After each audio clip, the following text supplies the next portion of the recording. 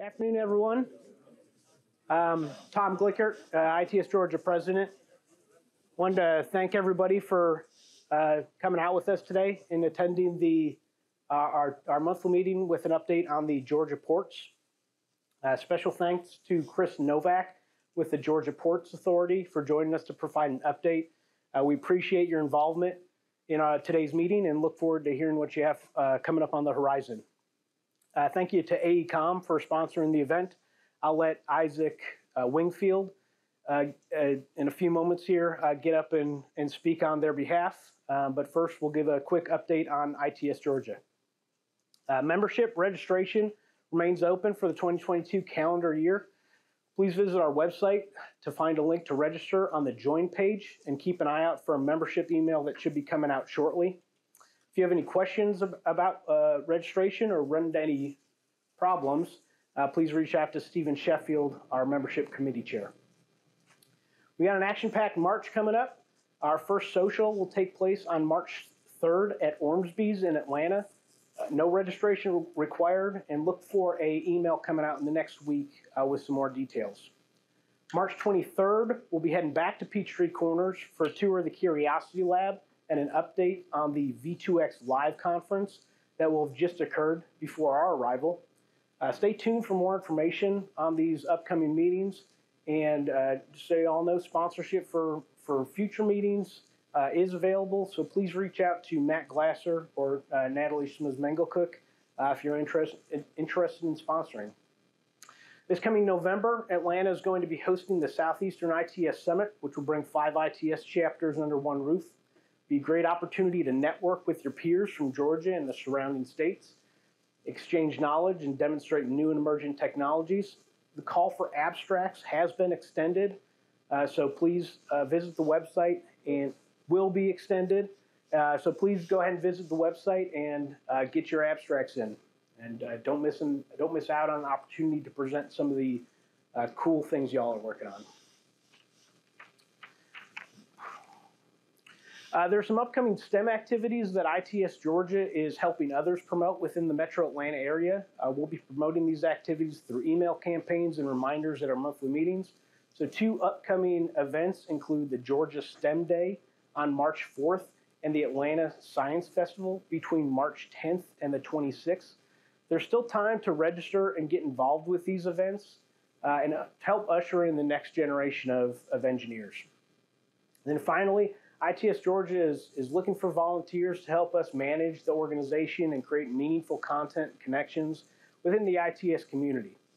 If you or anybody you know is interested in getting involved, please reach out to us at info@itsga.org for more details. And please be sure to pass this message along to those who may not be here today or may not be on our mailing list. So with that, I'll pass it over to Isaac with AECOM to give their presentation and introduce Chris.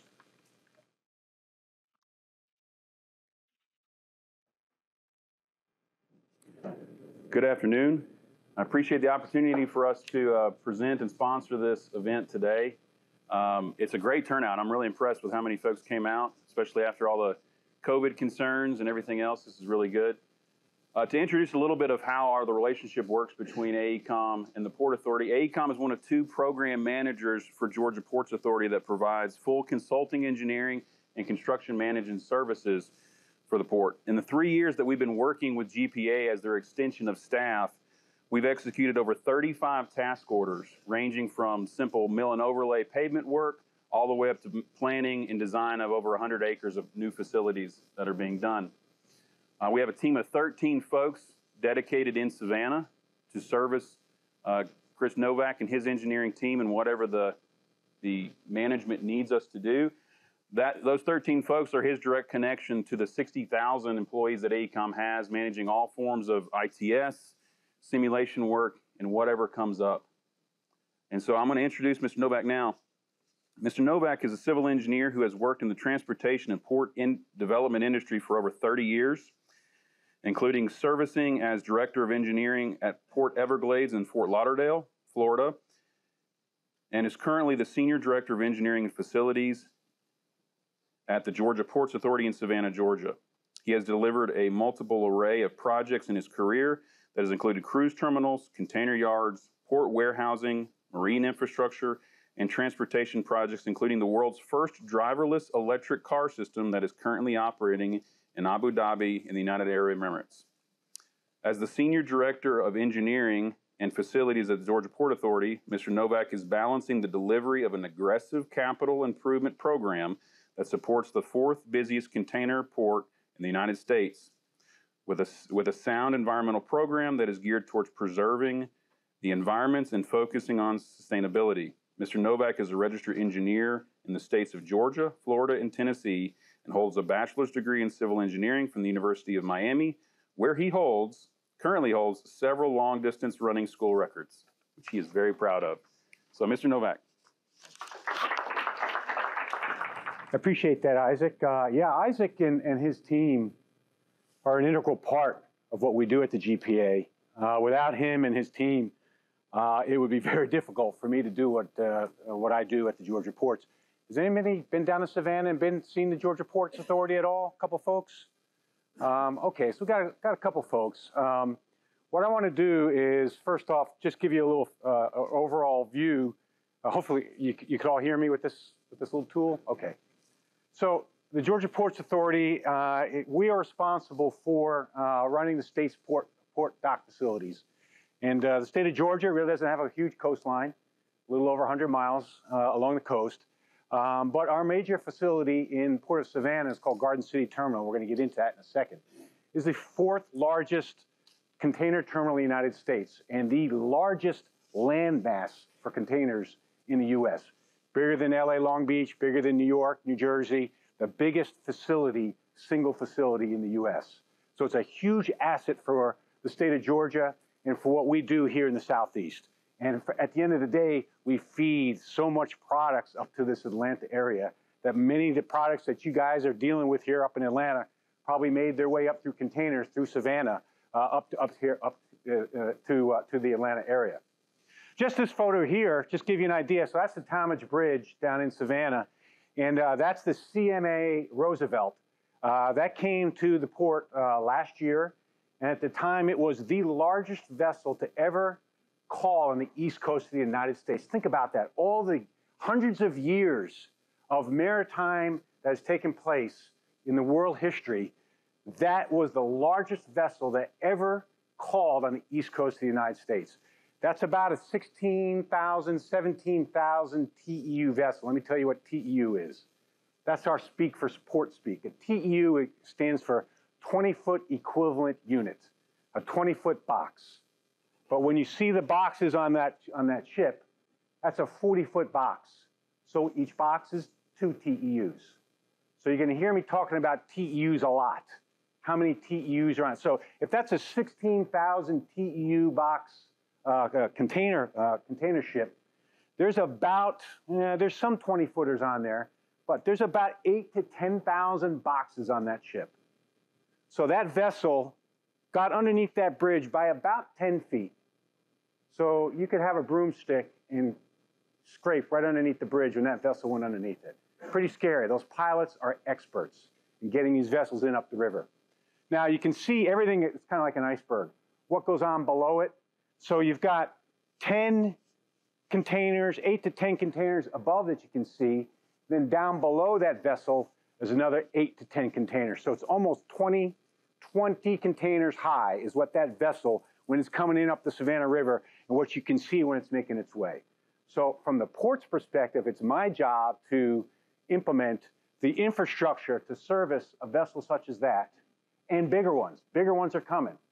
And we're working with the Georgia DOT and other stakeholders about finding a solution for that bridge, because believe it or not, that bridge is not high enough.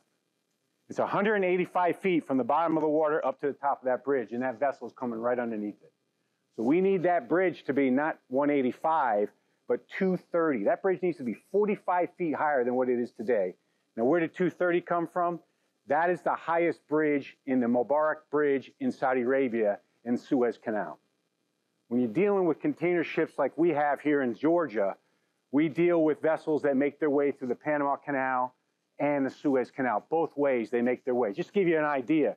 So a vessel that leaves China with containers of TVs, whatever else, makes its way through the Suez Canal, probably goes to New York, goes to Virginia, goes to Savannah, and makes its way back. So it's almost a 6-week circuit when it goes through the Suez Canal.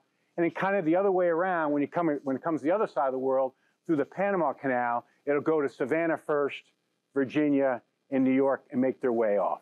So why am I saying New York, Virginia, and Savannah? At the end of the day, those are the gateway ports for the East Coast of the United States. That's where all the big containers, that's where all the big distribution centers are. It's kind of an unwritten rule, and people don't realize it, but Savannah is the hottest warehouse facility building construction in the United States. We have millions of square feet of warehouse under construction in Savannah right now. It's because of what we do at the port. So when I go over some of this stuff, you're going to see what we do, and from a transportation and logistics perspective, we're just the beginning part of the funnel. And when that ship comes to the port, unloads its containers, and off it goes into these warehouses, makes its way up to Atlanta, Memphis, Chicago. Some of our containers make it up to Chicago. So I'm going to get into some of that so you can understand the logistics and what takes place from a port's perspective to get all this stuff that you have out here on your tables on a very quick basis. And by the way, you've heard everything that you hear about in the news. Don't believe everything you hear in the news. However, I will tell you this. Of all the ports in the United States as of last month, all of them, LA, Long Beach, Oakland, New York, New Jersey, Virginia, Miami, all of them had vessels sitting out on anchor waiting. Savannah was the only one that had no vessels. The only one. 0. We like to use our stuff. We need to get our stuff in. And I'm going to tell you how we do that with some of these slides. So just from an introductory perspective, we all know the state of Georgia. Savannah is where our big facilities are. We have a car facility down in Brunswick. One of the largest car import-export facilities for vehicles takes place in Brunswick. I'll show you just a quick snapshot of that. Mercedes, Jaguars, Kias, all make their way in our Brunswick facility. We're going to talk about ARP, which is the Appalachian Regional Port. It gets you into a little bit of the inland port business that we do here at the Georgia ports as well. And Bainbridge is a smaller river port that we had. We haven't had a vessel there, but it's basically a transshipment facility now for our farming partners out in that part of the state. So just from a numbers perspective, 500,000 jobs supported by us, 122 billion in sales, 29 billion in income, just big numbers. We are a big component of the state of Georgia in the Southeast. And that's what we thrive on. That's why we want to be an asset for what takes place in the state of Georgia and beyond. We are run by a board of 13 members. Those 13 board members are selected by the governor. So technically we are the Georgia Ports Authority, but those 13 board members came from the governor, and we report, I obtain all approvals for all what you're going to see through our board. So it kind of gives you an idea of the operations of what takes place. We run the port like a business. Not a single dollar comes from Georgia taxpayers that goes into the Georgia ports. Every single dollar that we obtain from our customers from these shipping lines, we put right back into our facilities. So this is not, it's called, where I came from in Florida, it was called an enterprise fund. This is basically a private entity that utilizes funds that we generate, we put right back into our assets, into our facilities to allow us to grow and for our economy to grow here in the state of Georgia. So from a Savannah's perspective, so we basically have 2 major ports. Garden City is what we're going to focus a lot on today. Garden City is that largest terminal in the United States. Ocean Terminal is a little bit further downriver, so just give you a health perspective. To the right side, that's where the Atlantic Ocean is. Come on up about 16, 17 miles up the Savannah River, that's where you get to these terminals. So these terminals, downtown Savannah is just to the right of Ocean Terminal. So when General Oglethorpe made his way up here in the 1600s, the guy had some vision. He made his way up, he set up downtown Savannah on these knolls, and the ports were past downtown. So allowed the vessels to come from now the vessels make their way from the ocean, they pass the tourists in downtown Savannah and make their way up to Garden City, and then we're able to access that terminal from highways very, very quickly, highway and rail. And I'm going to tell you that's one of the main reasons why there's no ships outside Tybee, because we can get these boxes in and out very, very quickly. Can't do that in LA Long Beach. So Garden City Terminal, let's just talk about it real quickly. 1,350 acres, dedicated container terminal. I've got some better photos. I'll show you, gives you an idea what goes on. Berths, it's got 2 miles of berths that make up 9 berths. So 9 vessels of different sizes can be along the river. We've got some warehouse facility, but at the end of the day, it's all about our equipment. All along that river, we've got 30 gantry cranes. We're going to get 6 more shortly. It'll be 36. Ultimately, there will be 39 there in the near future. We've got rubber tire gantry cranes all throughout the terminal. I'll explain to you that in a second, as well as 2 on-terminal rail companies, Norfolk Southern and CSX, operate in this terminal. One of the few ports in the United States has both Class 1 railroads operating in that terminal. What does that do? That allows us to get all these boxes in and out of here quickly. So it gets to Best Buy, Home Depot. They all have distribution centers all in Savannah. Huge Amazon facilities about ready to open in Savannah. We are feeding all of that cargo to these facilities. So, Ocean Terminal, another smaller facility, about 200 acres. The reason why I'm showing you this is it currently is an existing facility that's, I call it jack of all trades facility. Got some containers, we've got some rubber containers, some boxes, cars go through there. We're about to do a major transformation of that terminal. It's going to become all containers, but I'll show that to you in a second. Part of our expansion. Going down to Brunswick Terminal, so Colonel's Island is that larger facility. That's about a about 2,000 acre facility. It's nothing but cars. And then 2 smaller ports, Mayor's Point and East River, are small break bulk facilities that we handle fertilizers and that kind of products. But majority of the business that takes place down in Colonel's Island is the cars. But from a cars perspective, what's important about this is more than half of that facility still remains to be built. Many, many car facilities throughout the United States don't have this kind of capacity. We've got the room to grow, and we are already #1 as an import-export vehicle. Just imagine when we continue to expand it and allow us to put additional car facilities out there, that it'll become even a greater facility. And the reason why that growth is there is because we're in the Southeast U.S. Now, I was born in New Jersey, but you know, I migrated in the 70s, like a lot of folks, so I consider myself a Southerner. But most folks are retiring down in the South. It's warm. That's why all of our facilities continue to grow. That's why the Southeast continues to grow, is because the population center is moving down our way. That's why even during COVID, our facilities and our volumes were record volumes. When COVID first came on, we thought, oh no, what's going to happen to our volumes? We're going to tank. It tanked for about 2 weeks. Because then people started saying, you know what? I'm going to go to Home Depot. I'm going to go to Best Buy. I'm going to do improvements to my house. And they didn't go to restaurants. They didn't go on vacation. They started buying stuff. What does buying stuff do? Container business starts thriving. My boss, Griff Lynch, he's the CEO of the Georgia Ports Authority. He's doing our State of the Port tomorrow. Hopefully you'll see, maybe you can see it on YouTube in a few days.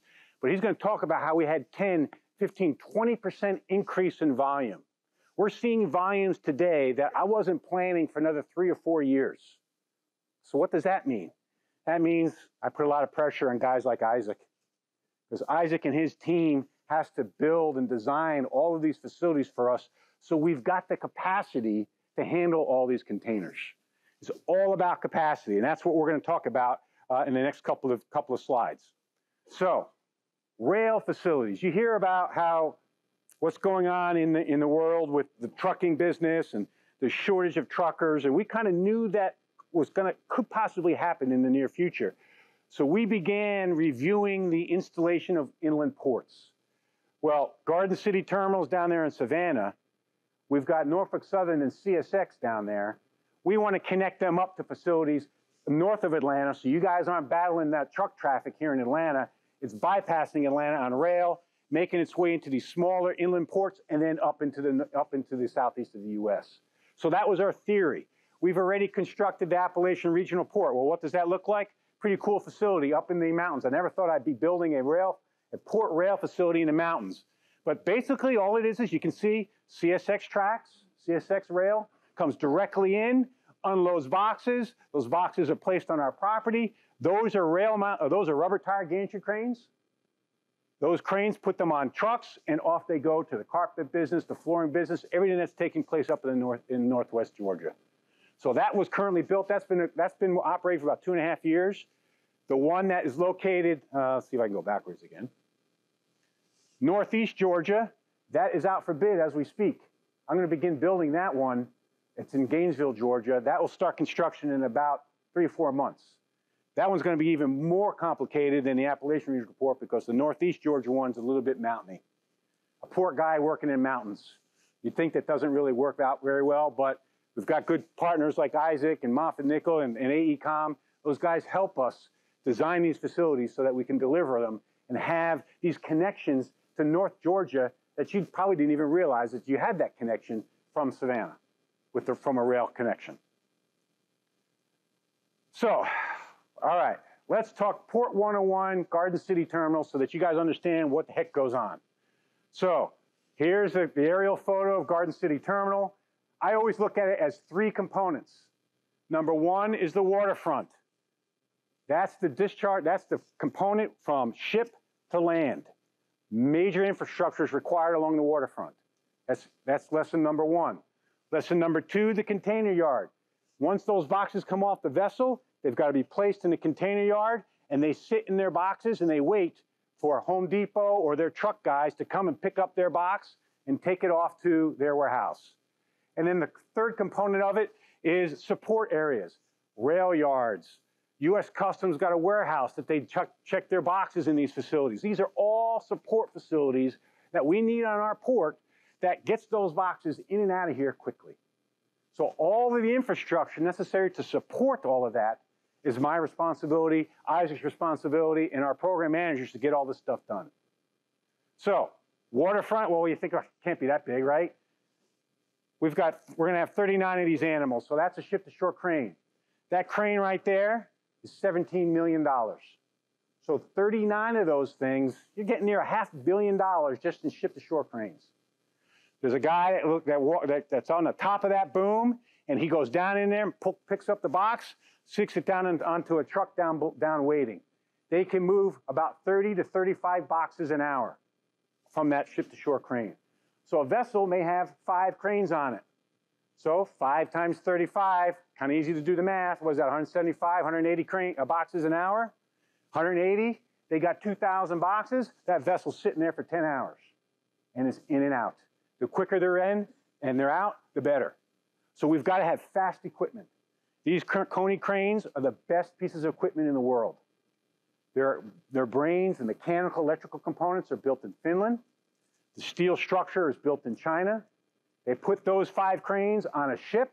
They float it from China to Savannah. We roll them off onto the dock, and we commission them and get them ready. It's part of $17 million a piece. They are on rails as well. So there's infrastructure for the rail facilities and the construction of the dock for that operation to take place. In addition, they're electric. They're not diesel. Those are, you can see the large spool on the side of the crane. That's basically the extension cord that provides the power to these ship-to-shore cranes. So from a power's perspective, you might think, Georgia Power, oh, I'm sure Atlanta Hartsfield Airport. That must be the biggest power user in the state of Georgia. No, Georgia Ports. I pay the power bill. I can tell you how much the power bill is every month for our facilities. $500,000. That's a lot of coin just for power. The ship-to-shore cranes, they make up about 30 to 40% of that power bill. The other remaining component of that power bill is I've got connections for, okay, now this is not a funny word, I'm not being a wise guy, a reefer container. A reefer is a refrigerated container, not one of these. It's a refrigerated container. We have to provide power to keep the refrigeration on many of the containers. Shrimp, fish, fruits, all that come from the U.S.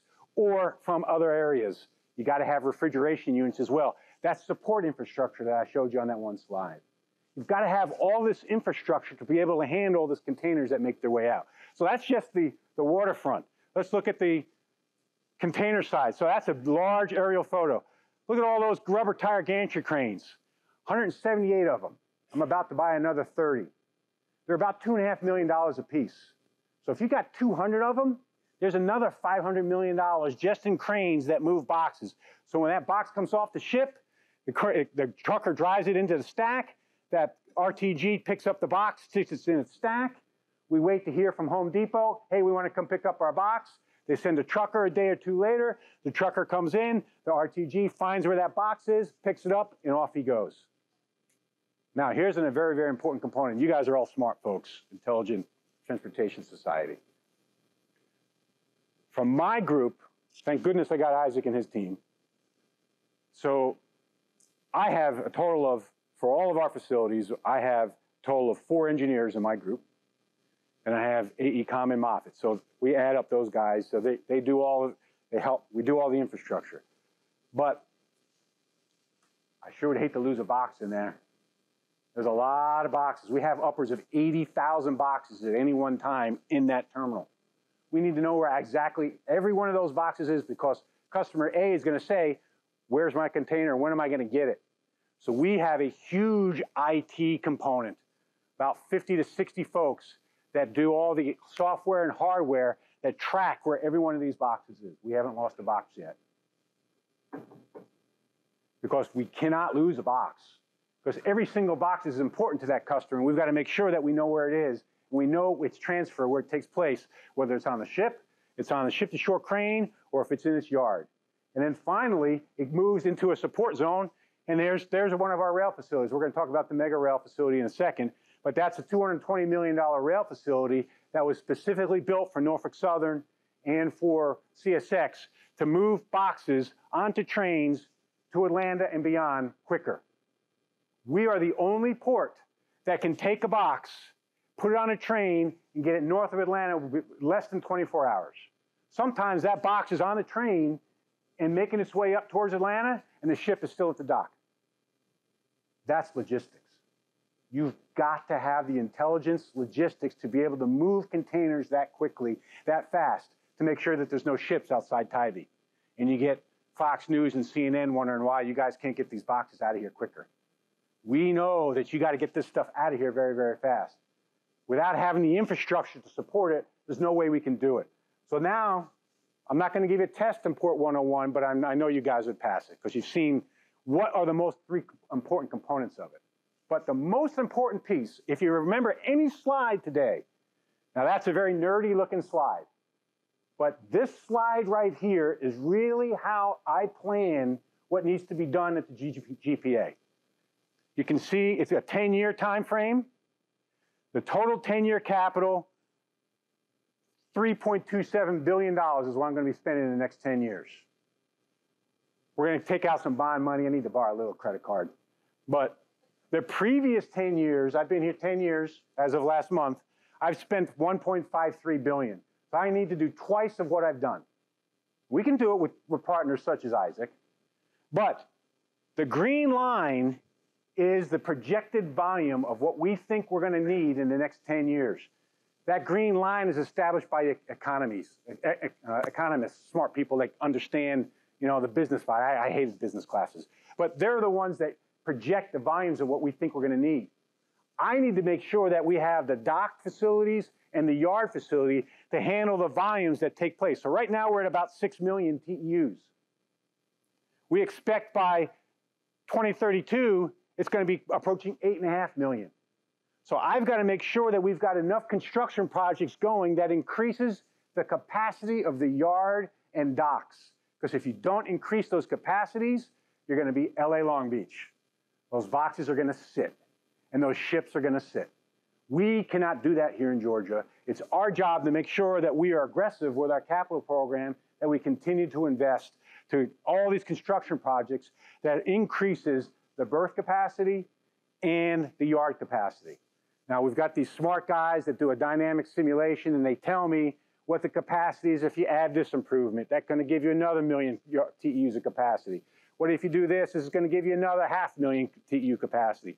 That's how we review how much that yard can handle. It's pretty simple, elementary when you think about it, but can get very, very complex when you're trying to get it all done, designed properly, delivered. And oh, by the way, when you got 20% increase that you weren't expecting because of COVID, when I was only expecting maybe 3 or 4%. So we've got to be very, very aggressive with the implementation of our program. Currently, and this is an ugly table, but at the end of the day, that's a table that I give to my boss every other week. Just a listing of an update of projects that are ongoing. So today, as we speak, right now, I have $724 million in contracts for equipment, development of our property, and all of our infrastructure to be able to increase the capacity. So let's just put that in our back mind. $724 million is under construction as we speak. But I need to continue going up because that green line is increasing. So I need more stuff. So we moved forward with a lot of those projects. You saw those steps in that graph. One of them was a berth 1 realignment. It's a project that we knew, if you can see up in that top area on the downriver side, there's a little kink in the dock. What that kink does is it prevents me from putting a big vessel in that dock, in that part of the dock. So we came up with a project. It's currently on, this is a photo taken 2 weeks ago. We're basically realigning the dock. We cut it out and we're realigning it to make it all fully straight. That allows me to put larger vessels in berth CB1, container berth 1, 2, and 3. Larger vessels, more containers, higher capacity. And oh, by the way, when that berth gets done, the largest ship-to-shore cranes on the East Coast of the United States will be operating there. There are going to be 6 of them going to be delivered. And those ship-to-shore cranes will have a lift height of 165 feet. Our current ones are 152. So think about this. You're the guy in that operating seat, and he's 165 feet up, going down with his little container. Let's call it, let's be technical here. It basically lifts up the container out of the vessel, moves it, and it's 165 feet down onto a platform about this big for a truck. It's pretty darn impressive that those folks can do it. They are the MVPs of the GPA, those operators of the cranes. They're able to move, remember I said 35 an hour. So down it goes, up again, it goes and gets another one, 35 times an hour while he's in this operating mode, moving those containers out of that ship-to-shore crane. My job is to make sure that his job is easier. How much do you think I spend on that guy's chair? $80,000 a chair, just in that crane. $80,000. It's got to be ergonomically correct. You got to have the proper components so that that person can operate easily and move those boxes without going through pain. It's a pretty expensive chair. So that's just one project that's going to increase our berth capacity by 1.4 million TEUs. That allows us to put bigger vessels there. So here's Garden City. This is going to give you an idea of a planning perspective of what we try to do. So Garden City Terminal is in that gray. The purple is a piece of property owned by Louis Dreyfus Sugar. The yellow is a piece of property owned by Georgia Atlantic Port. There used to be a facility where they used to soak power poles with creosote oil nastiness so they don't corrode. It's gone now, but it was the most contaminated piece of property I've ever been on. Then in the orange is basically GPA property. So we wanted to connect up the GPA property somehow so that can expand our capacity. So a lot of planning had to take place in trying to determine how we can get some of these properties to connect up to Garden City Terminal. So I'm going through this exercise so you can see all that's what these guys do from a planning perspective. So just looking at up front, there's Louis Dreyfus, there's the Gap. Georgia Power's got a big easement. They've donated some of their other property to us. It was called Plant Craft. It was an old coal-fired power plant. They donated it, they cleaned it up, they gave it to us. I love free land, but no land is ever free. We need to make sure they can handle a facility that we want to construct. And currently what's under construction is a warehouse facility, a transshipment warehouse that will accept 40-foot containers from Garden City Terminal. It goes into that warehouse. They take all the crap out. They put it on the ground. And then stuff from Home Depot goes into this 53-footer. This stuff from Best Buy goes into that 53-footer. And then the 53-foot trucks head on out to their destinations.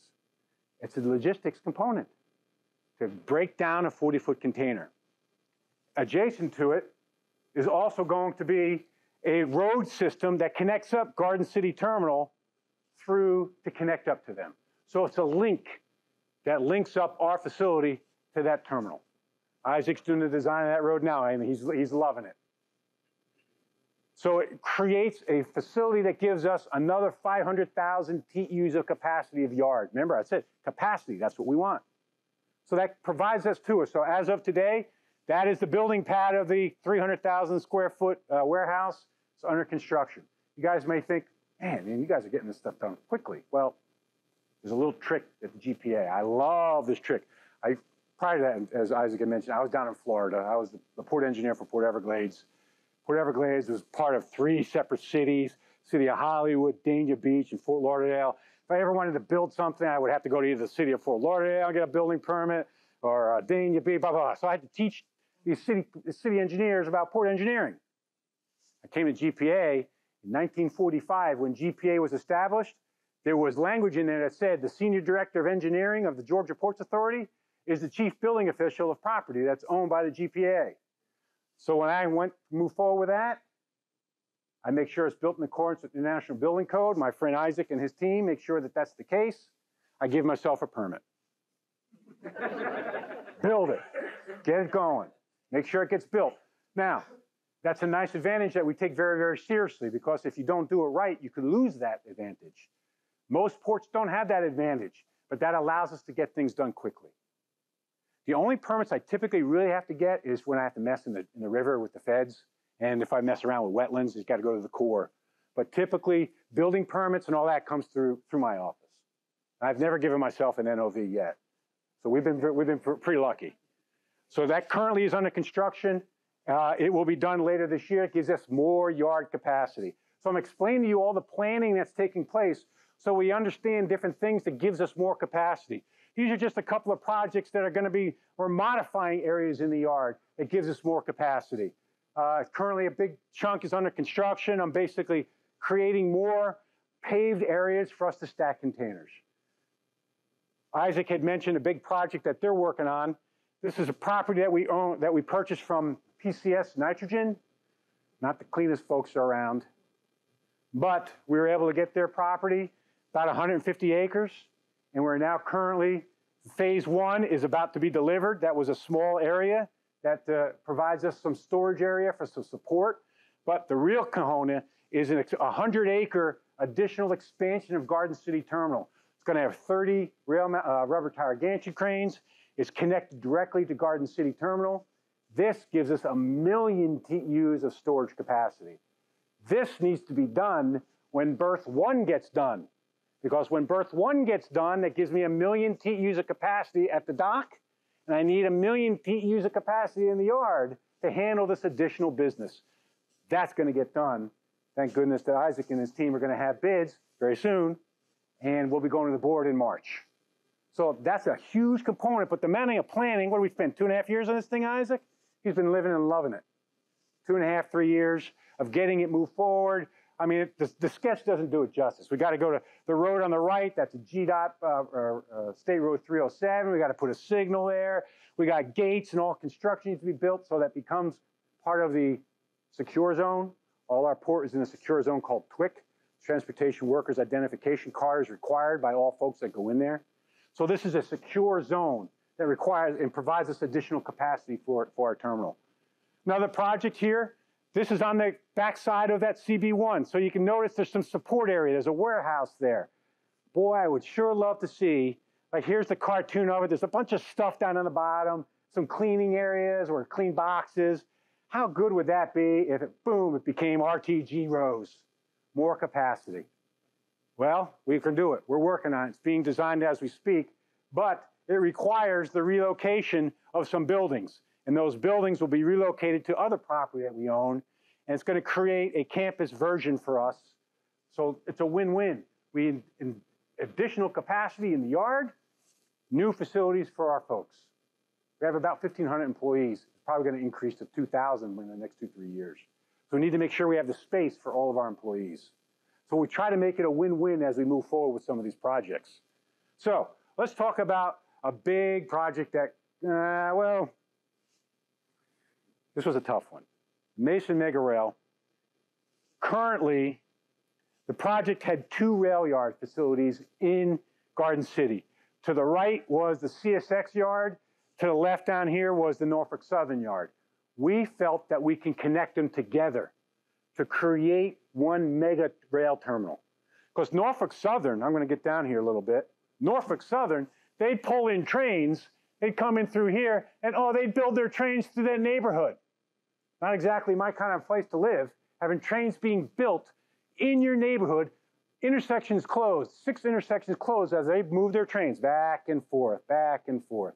So we needed to come up with a solution that those trains would be built on Garden City Terminal and not in the neighborhoods. The feds love that idea. So the first, it's called Fast Lane at the time, 3-4 years ago, we submitted a grant application that basically requests that that both facilities be connected, and we remove the train tracks in the neighborhood. This is a win-win all around. We were able to close off intersections in the neighborhood. We're able to build 10,000-foot trains on our terminal. It creates a consolidated facility for both CSX and Norfolk Southern, so we can increase our capacity of rail lifts. That's exactly what this project did. So there were a lot of components to it. A lot of stuff made me kept me awake at night. 3 rail bridges need to be built, 2 vehicle overpasses. We combined both rails. We rerouted the major drainage canal called Pipe Maker's Canal, which drained 25,000 acres of property in Chatham County. We had to reroute that properly. 18 working tracks, 10 rail-mounted gantry cranes, and a partridge in a pear tree. It created 2 million TEUs of capacity for rail for $220 million. Big, big project. Almost complete. That's what it looked like when it first started. You can see that's just Norfolk Southern's yard. Today, right now, we've got some rail-mounted cranes are up in there. It'll be fully completed by September.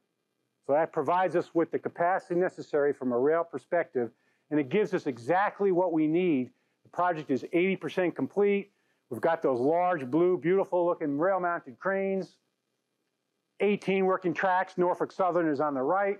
CSX is on the left. And by the way, getting those 2 guys to work together, like cats and dogs. They are not easy. And they were a little bit nervous about being in the same footprint with each other, but we were able to work together with them because it's our property and you guys are our partners. We need to work together to get all this work done. Right now, it's very, very close to being completed. So next time you come down to Savannah, hopefully you can get a chance to take a look at it. If you go over the 307 overpass, in fact, this property here is the property that Isaac's about to do. He's doing that. So that connects up adjacent to the rail facility. So let's talk about some more capacity. We need to come up with a big capacity increase. So remember I mentioned Ocean Terminal. Ocean Terminal is an existing facility. You can see we've got this old slip. There hasn't been a ship in that slip for decades. Basically kind of a modge-podge of a container terminal. It's got a couple warehouses. We just built in the upper left-hand corner a $45 million project for containers. We thought, we need more container capacity. Let's move some of this business down to Brunswick and modify Ocean Terminal to become a container terminal. Easy, right? 26, my boss said, Chris, get it done. We've got to, for a larger vessel to be built, we've got to dig into our property to allow those vessels to be berthed along the dock because they can't go out into the river and cause more of an obstruction for the pilots. So for these larger 16 to 18,000 TEU vessels to come in, we pull in onto the property. You'll notice all the warehouses are gone. The slip's been filled in. We've got RTG rows, very similar to the Garden City model. Without that, we wouldn't be able to increase capacity. This gives us almost 2 million TEUs of capacity. Remember I told you I wanted to get from 6 to 8.5? This one gives us the yard capacity and the berth capacity, gets us over 8.5 that we need in 10 years. So the next 10 years is going to be busy. Remember I told you, $3.27 billion in projects. That's what all this stuff is, to make sure that we can handle the growth that the Southeast United States comes into play. I thought I'd throw this one here because you guys might find this kind of interesting. So Ocean Terminal is down on the bottom. The Savannah River is 17 miles down out to Tybee. So as we mentioned earlier, we don't want ships sitting outside Tybee. They need to get in here. But 17 miles to make their way up, it takes 2.5, 3 hours for that vessel to come in. So currently, the port owns this property on the other side of Ocean Terminal. Someday that'll be another container terminal. But we think the best way for the use of property from a berth perspective is basically construct 3 ship parking spaces. We call them lay berths. So what happens is there's a vessel being operated in Garden City Terminal. It gets done, it makes its way down the river. These ships have been parked waiting. Instead of waiting 17 miles and 4.5 hours to come up the river, they're waiting at a lay berth. Whoop, they go right up into Garden City Terminal and they start operating. The construction of these 3 berth parking spaces gives us another 1 million TEUs of capacity, of berth capacity, because it utilizes time better. You can't be wasting time having that vessel go up 4.5 hours when a berth is open. You want to allow that to take place at night or whatever, whenever, and have them park there and wait. When one's ready and open, go in there very quickly. Allows us to turn ships quicker, and that increases our capacity. So it gives you an idea of where we need to go for the future for us to continue to increase our capacity. So that's what it's all about at the GPA. Get our stuff in and out of our facilities as quickly as possible, have the proper infrastructure to be able to do that, and then allow our businesses to continue to grow as we grow in the years to come. Are there any questions on what I just went over from a GPA? I threw a lot at you, a lot of numbers, but at the end of the day, it's all about capacity. Yes, sir. We do not. So those boxes, those containers are owned by the shipping lines. So when those boxes, so that vessel that you saw, the CGMA, they have their own boxes. They bring them over to China, they'll fill them up with TVs, and then boxes come in, and they're basically, they monitor those boxes, that's their property, and then in they come, and they go out to Best Buy, unload it, and come back out, and it's called an empty. Now it's empty, and that empty container is either going to get filled up with USA stuff, or it's going to get put back on a ship and go back to China empty. But I'll make one point about that. Georgia is a very resource-rich state, which is very, very lucky. Almost 50% of our imports and 50% exports takes place at GPA. So in other words, we import as much as we export, because we've got clay materials, we've got wood products, peanut products, all sorts of facilities, logs even. We even put logs in these containers and send them out all over the world. So it's almost a 50-50. I will tell you this, there are currently today, when all those imports came in, with all the stuff that all the COVID stuff we bought, all that stuff makes its way out, eventually gets to the shelves. Those boxes come back to the port. We have sometimes 30 to 40,000 empty boxes sitting on the terminal, waiting to go onto a ship or be filled up with Georgia stuff before it heads out. So that requires space. So here we are in Atlanta, huge demand for capacity for cargo. My son is, he's here in Atlanta going to school. He has an apartment at the end of the Beltline, which is off of DeKalb. Is that how you pronounce it? DeKalb at the end over there by I-20? So on the other side, there's a Halsey rail yard. If you go over there today, take a look over and take a look what you're going to see. We rented that property. There's containers in there now from GPA. We moved containers from Savannah, got them off our terminal. They're currently, we got about 2,000 boxes in the Halsey yard here in Atlanta waiting to head out. Because we are able to do these things to lease property, get the boxes in, and the folks that are here in Atlanta are happy. They got their boxes here. They can get them to their facilities easier. It's called a pop-up yard. You might have heard, if you read some of that, some maritime stuff. We've got pop-up yards here in Atlanta. We took over some of an airstrip in Statesboro, Georgia. There's about 1,000 boxes there. So we move boxes to locations to get them off the terminal quicker. It gives us more capacity. So it's a good question about the boxes, and that's what happens, what takes place there. Yes, sir. Can you give a brief understanding of how they track all of those containers? Yes. So every box, I don't have a picture of it, but every box has got a number. So it's not an RFID tag, but when they come through our gates, the truck comes through. It's a 3-stage gate. So there's a photograph that's taken of that box, and it reads the number on the box. Then that number is matched up to the manifest that they submitted to us, so we know what's in that box. And then we provide the IT. Remember I told you how many IT people we have? They provide the documentation of where that box needs to go into the yard, and then when a crane needs to pick it up and put it onto a ship. So it's all about that numbering system on that box. If you look at it in a 40-foot container, anywhere when you're out here out on your highways here in Georgia, look on the back of it, you'll see there's a number. That is what tracks those containers. Every one of those containers has got a tracking number. And that's how we follow it and keep an eye on it. And our IT infrastructure is what follows it, and we know where it has been and where it's going by tracking that number. Yes. Yep. Every number is all set up on it. Yep. Yes, ma'am. No question is dumb. Excuse me? Oh, they can go, the Panama Canal? Oh, the pipe makers, I mean, the Savannah River. The Savannah River is 17 miles wide. There are, is it 3 spots? I think there's 3 passing zones that 2 vessels can pass. So the pilots have to coordinate when they can get to the passing zone, and the 2 of them, because these vessels are over 170 feet wide. Now, the federal channel is 500. So these 2 guys are passing by each other pretty darn close. But the entire river does not allow for full passing. There are certain passing zones in the river. Isaac knows that. I make him simulate the river. But there's different locations where they can pass. Yes, sir. So you talked about vertical clearance of the ship and width. How about the vertical clearance below the ship? Mm-hmm. How do you monitor the location of the floor and how much dredging is required and how deep it is? Yeah, I love talking to engineers. You guys always have the best questions.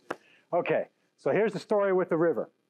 So there's a couple of things that are lucky about the river. We just finished dredging the river down to minus 47. Now, that's 47 feet at low tide. There is a 7-foot to 8-foot tide differential on Savannah River. So you could have 47 feet or 55 feet of water.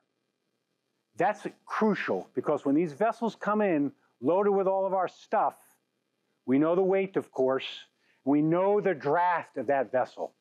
So we know that we take every month, that river gets surveyed. So we know the depth, if there's been any shoaling or anything like that. And when that vessel makes its way up, we know its exact draft. So when we don't want it to come in at high tide and then low tide comes and it ends up sitting, a squat. So there's our harbor master people calculate and determine when that vessel should make itself up the river. And it can get very, very elementary at times. I mean, our harbor master guy by the name of Chris Rice, very smart guy, drinks a lot of Mountain Dew. You got to when you're dealing with this kind of stuff. He understands where that vessel is and the draft that it takes. So when it comes to the berth, let's say you take out 2,000 boxes and then you put another 200 back on. That modifies the ballast. So a lot of times it changes the ballast, and that ship captain is responsible for modifying the ballast. You all heard about the Golden Ray down in Brunswick? The one that went, let me give you a little bit of insight on that. I'm not going too late. Gosh, I could stand up here all day and talk about this stuff. But anyway, the Golden Ray came into our Brunswick port. There were 4,000 vehicles on that beast. She let off about 250 of them. When they left, I don't know if they modified the ballasting or they didn't turn some valves properly, but when she started making her way out and she made that left turn, she didn't like that turn. That pilot, he was unbelievable. When that vessel was turned over, it took about 20 seconds to flip over. So when it was flipping over, he knew to turn move that ship, because once it started flipping, the props are gone. You've lost all control. He knew before it started going to a certain point to steer it out of the channel. And he basically grounded it into the adjacent to the channel. And because it got grounded into the mud, it didn't flood. Saved the lives in the engine room. There were a couple of guys in the engine room that were trapped there for 3-4 days. How'd you like to be in there in the dark? Those cars were on fire. You got a little bit of gas in there, plus the batteries. Batteries are nasty. And it caused a little bit of a smoke, fire in there. It was very, very scary. But that pilot was a hero. To be able to know to do that, to get it over. And then, of course, it took 2.5 years to cut that thing up and get it out. 4,000 cars, over $2 billion. The vessel itself is $400 million. 4,000 cars, that's probably, I don't know, a billion. And then you got to pay the contractor to do, I mean, it's probably $2 to $3 billion just for that one vessel. So it gives you an idea of the money and the risk associated with the maritime business that we have to deal with on some of our vessels. Any other questions? Yes, sir. We know the planning of every vessel. We know certainly within 6 weeks. It's basically a 6-week circuit. So we know when they're supposed to arrive. A lot of them, they don't come on time. They try, but there's extenuating circumstances that take place. Let's say, put it this way, a vessel that's going to come to Savannah, but let's say it goes to New York or Virginia first, and they're stuck in that queue with 40 vessels. That's going to hurt us. So maybe they're going to come to Savannah first before they go up to there. So they've been doing all of that kind of stuff as well.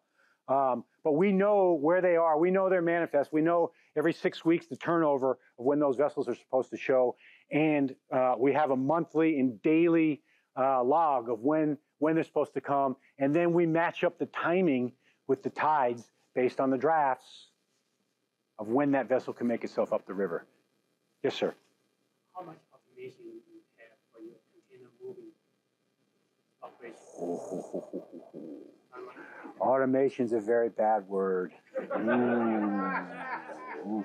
Good question, though. Let me tell you why it's frowned upon. We have ILA labor that moves the boxes from the ship to the container. They're great people. These people work. They're unbelievable with how they have to work. And their jobs, very, very good paying jobs. And they are an integral part of what we do at our facility. On the east coast of the U.S., the labor with the ILA is spectacular. There's no automation.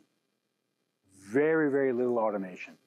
The West Coast, they have some, but there's a lot of pushback on it. Unlike other ports in the world, I've been many ports in the world where there is full automation. They come off of a vessel, it goes into the truck with no driver, and off it goes. That's a long way away here in the U.S. because of our labor and our jobs. Very, very important jobs. Let's put it this way. Remember how I mentioned 35 boxes an hour on a ship-to-shore crane? That requires some good, hard-earned grit labor. I can guarantee that automation would never get 35 boxes an hour. Won't happen. That reduces the capacity. You know how I feel about reduction of capacity? So we work hand in hand with our ILA folks and our labor. Whenever they need something, they come to me, they come to Isaac, we build it. We get it done because their job, rain or shine, cold or hot, they're out there unloading those vessels. And that's a huge component. They are unsung heroes. And I appreciate the question about automation, but I think it's a long way away from on the East Coast of the U.S. Yes, sir. When you move from number 4 to number 3? That's a good question. So, we don't have any press here, do we? Okay.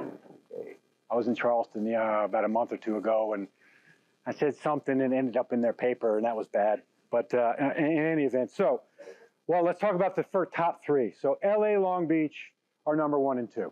Huge. Those guys together, combined, they're like 20 million TEUs. Okay, huge numbers. New York, New Jersey is number 3. They are, I think, at about 8. So we're about 5.5, 6. We're 6. New York, New Jersey does not have the expansion capabilities that we have. So I may not look it, but I'm 56, okay? I got another 10 years, 11 years of work. I was born in New Jersey, grew up in the South. Before I retire, we will pass New York, New Jersey. We will. I'm a Southerner. I don't sound like a Southerner, but I grew up here in the South, went to Miami, you guys heard all that. But at the end of the day, we will surpass them because the Southeast is huge in its growth. And that's what we're planning for. Now, I only showed you the first 10 years of growth, okay? So when I did that exercise, I had to not go to 2032, I went to 2050. So in 2050, I'll be 85. I'll be done working by then, but we will be approaching LA Long Beach at that time. New York will be in our rearview mirror, in my opinion. But that's the goal. I'm very aggressive, as I'm sure you can tell. Isaac, I'm aggressive, right? I'm a little aggressive. And we have to be where we are, to be able to handle what we do. Did you have a question? Yes, sir. I'm 82. Do you handle any passenger containers? You heard in the introduction. I was at Port Everglades for about 15 years, and I built cruise terminals, and the largest cruise ships in the world went there. Here's the problem with passengers: they have bags.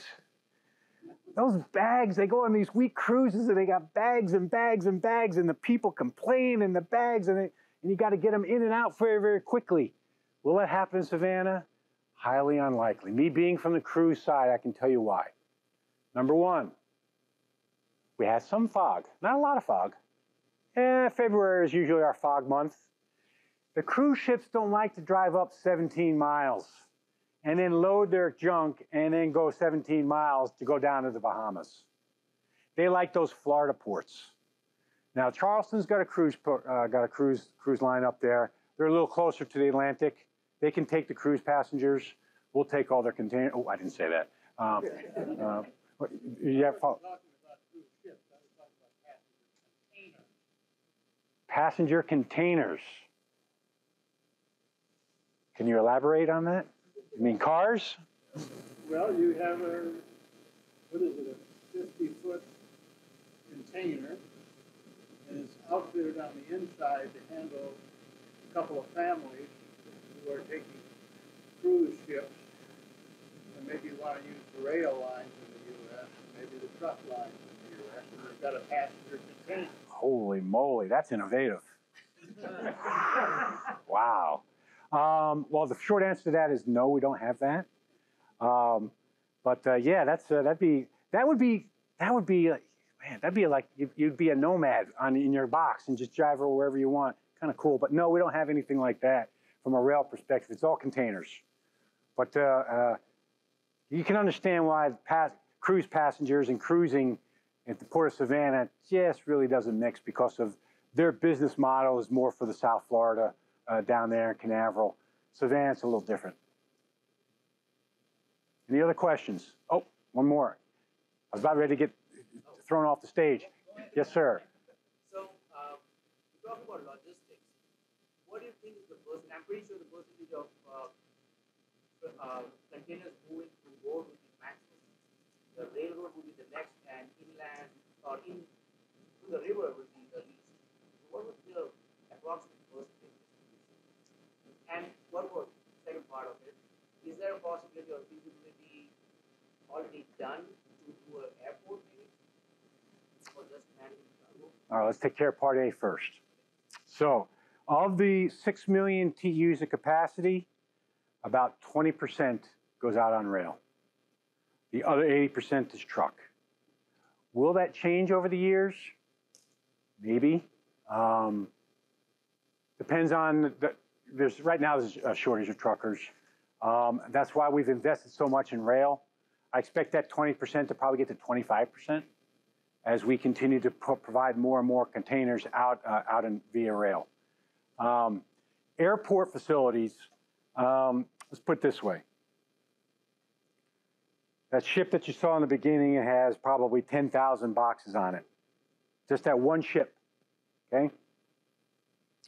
And to move a box from China to Georgia, it's about, don't hold me to it, about 4,000 bucks, okay, for one box. So there's 10,000 boxes on there. These companies have mass amount of cargo that goes on these ships. How many cargo containers do you think they can put on a 747? Not a lot. 3, 4, where I got 10,000 on a ship. Air cargo is a whole different model compared to maritime cargo. Most people don't realize that how much cargo moves over the ocean through these vessels. And the fleet that's out there moving this cargo with these largest container companies in the world. America is a huge user. We use a lot of stuff. That's why we are the way we are. It's our society. And we've developed in that fashion. We don't see it changing anytime soon. And an airport model could never, ever keep up with our demand. We require a lot of stuff. Companies like Amazon, Walmart, Target, they're able to get all of that stuff, and they're able to get it on those ships and get them here and put pressure on guys like me and Isaac to get stuff done so that we can enjoy our society as we enjoy. And without the maritime business and the logistics that takes place, we wouldn't be able to function the way we are. So it's just one component of the big picture of how we live. But you saw in this past year or so what happens when the supply chain takes a hit. Panic in the streets, shelves are empty, my wife can't go and get her Coke Zero at Publix. I don't know why Coke Zero is made here. I don't know why that was empty in the shelves. But these are the things that we are demand, Americans demand. And that's why we make sure that we've got the facilities to handle the demand. Any other questions? You guys have been great. I really appreciate it. It's a pleasure talking about GPA with you guys.